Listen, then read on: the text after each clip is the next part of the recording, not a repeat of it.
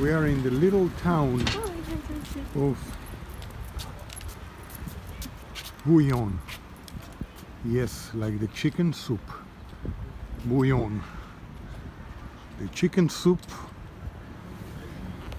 according to historians here and anthropologists, was invented right here in the town of Bouillon, Belgium.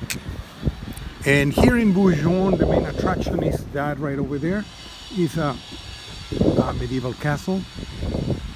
Other than that, looks like a little, see, there's the city name, Bouillon, like the cheap chicken soup.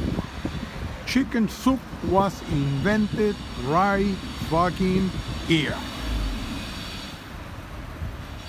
So let's go to the castle and check out the castle of King Bouillon, the inventor of chicken soup, boiled chicken soup.